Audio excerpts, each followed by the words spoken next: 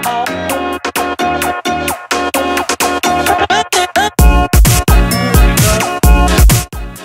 I'm off to meet Kévin Bosc. He is the founder of startup Refer Me Please. I'm meeting him in the Green Room bar next to the Liffey Trust co-working space. It's where he started his business, and yeah, it'll be interesting. Hi. Hey. Good to meet you, Kévin. Good to meet you. So you're over in Dublin for the weekend. Yeah. And this is where you started Refer Me Please, your startup. Tell me a little bit about yourself, your background, how you came to start a startup in Dublin. Well, I'm French, I'm 29 years old, and I'm going to be turning 30 in September, something that I'm really not looking forward to. I came to Dublin like 3 years ago to start a job at Google as an account manager for the French market, so selling ads for Google and YouTube. Okay. Then about a year ago, I decided to start my own business, Refer Me Please, Refer Me Please, which is a social network empowering job referrals. That means that we help job seekers or interns connect with employees to start job referrals. Okay, so you went from selling ads at Google to launching a startup in the recruitment space. Yeah. How did that happen? Well, I never heard, before I started my job at Google, I never heard about job referrals. Like for me, it did not exist, or for me it was not something really official. It's like, oh, I'm leaving the job, or we're looking for someone. We're just gonna see in our own network, like if there is someone that could fit the role. And so back in 2015, I was kind of like looking for a new challenge. So obviously after Google, I was like, maybe I could work at Facebook or Dropbox whatsoever. And every time I got an interview in those companies, it was through a referral, either someone that I knew or that I didn't know, but it was someone that gave my CV to the HR. And actually one night I was walking back home and I was like, that's a good idea of like starting something to help people who do not know employees in those companies, like big tech companies or consulting companies, to help them like get hired in those companies. So I was like, just gonna do it. And 2 weeks after I was gone and I started the startup. Brilliant. Okay, great. I'm gonna check that all recorded okay? Of course. And then we can just take And hopefully the rain is not gonna... Yeah. So you're matching job seekers with employees who can then refer them into the company that they want to get to? Correct. Let's say you're looking for a job, you're just gonna go on the website, sign in, fill in your profile saying that what are your skills, your previous experiences, schools, whatever you think is relevant. And then you're just going to specify, I'm looking for a job or an internship if you're looking for an internship. On the other side, the employee is going to fill in their profile as well, say for which company they're working for currently, and say, I'm looking for someone to refer. Through a search function, they're going to be able to find each other. If there is a connection between them, they can start to talk, see if, like, for example, the job seeker would be a great fit for the company. And if the employee thinks so, then it's going to be able to start a referral. And why would employees go to the platform? I understand people looking for a job. Sounds fantastic. You can get referred to different companies. But why would an employee look at Refer Me Please? Well, first, obviously, because they can get an incentive. If the person gets hired, that can be like money or days off or a gift, whatever the company thinks is like the best. Even for the employee, the incentive is quite good with the money or the gift, and because you know you're going to get along well with the person. So it's the referral bonus element of it that many companies give employees these bonuses if they propose someone, refer someone, and then they get hired, so they get this bonus. That you think draws people in. It is. I had a look at the website. It's pretty slick looking website. So that's you, as you said, you register on it, you fill in your profile. And then you can start searching either by candidates to refer or by employees to refer you. Yes. How long has your site been up? Do you have many user base yet? Or?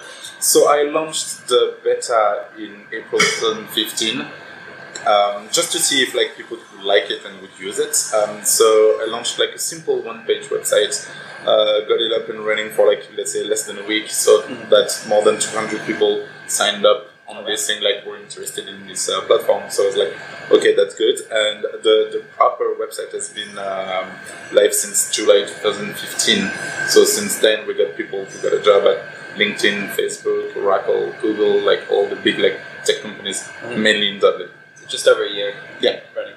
And you're running mainly in Dublin, elsewhere as well? Well, we're all over the world. Our top 3 markets are UKI, so UK and Ireland, France and USA. This is where like the most of our users are coming from.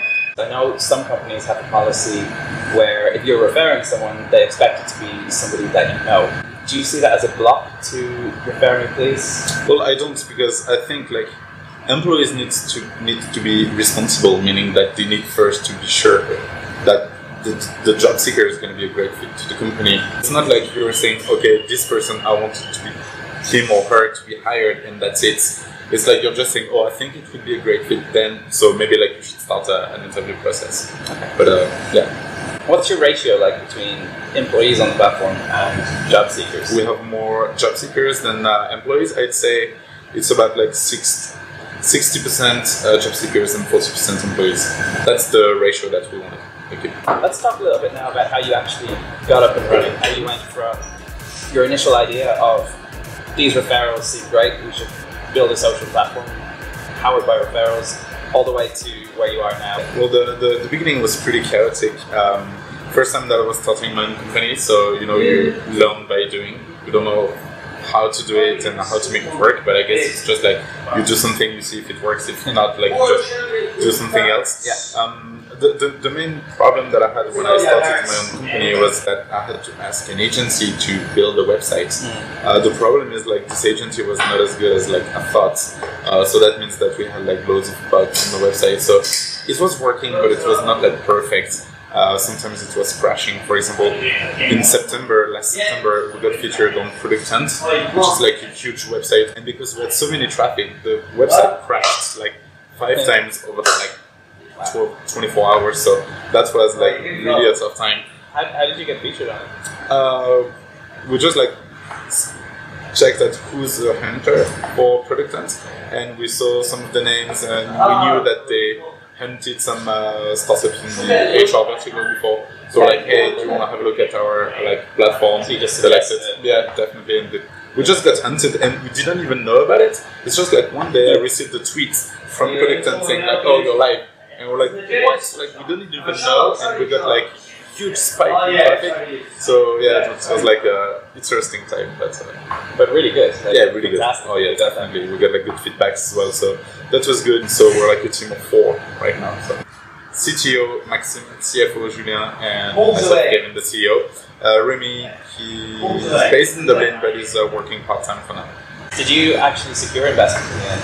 Not yet. We're like right now opening our seed round, so we're actively now looking for investors. Right. How do you get to that stage where I suppose you're all working on it, but you haven't got any revenue coming in, you haven't got any investments? How do you manage that? It's really tough. It's like, for us, we believe that first we need to grow in terms of like users, and then you're going to be like looking for revenue or way to make money. If you look at like all the big startup or unicorns such as Facebook, LinkedIn, Snapchat, Twitter, whatever, they started that's free. They build their user database, and then they started to think, okay, how are we gonna make revenue? So this is the path we want to follow. So now we're really focusing on keeping a good growth rate in terms of users, and then like we'll start thinking about the revenue.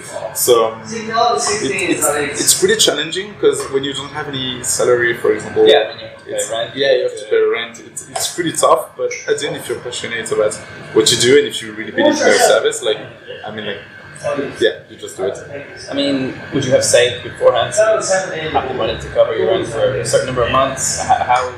I'm just thinking of the practical. I did save. Yeah.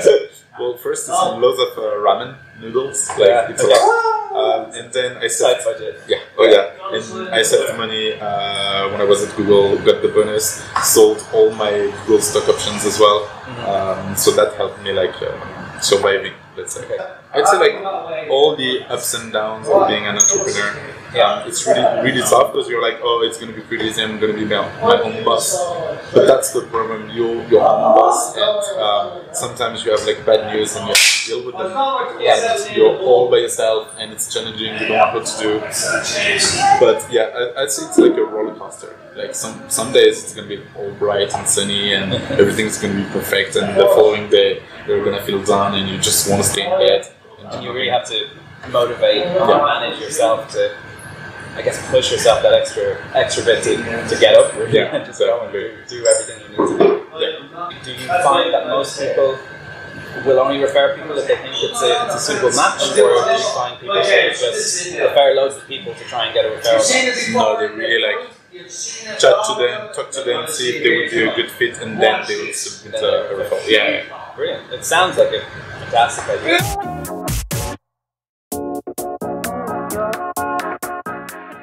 Thanks for watching. That was the pilot episode of Startup Stories with Refer Me Please. If you found that interesting, please hit the subscribe button.